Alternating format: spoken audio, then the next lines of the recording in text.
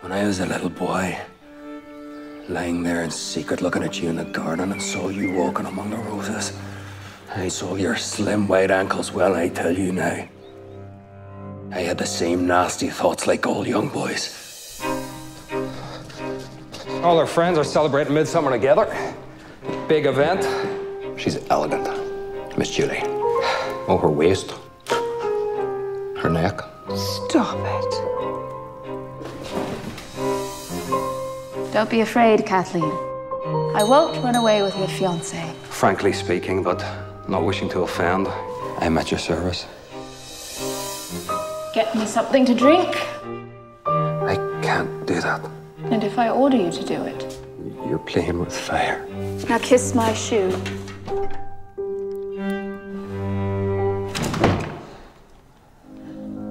Excellent.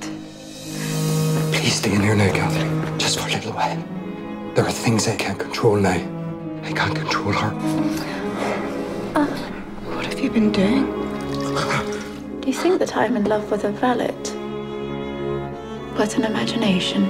Perhaps there isn't quite as much difference as they think between human beings and human beings. A servant is a servant. But a whore is a whore! Don't speak harshly to me.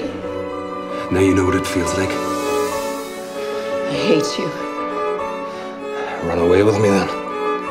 Let's hope that the Baron will never find out what happened here in his servant's room this midsummer night.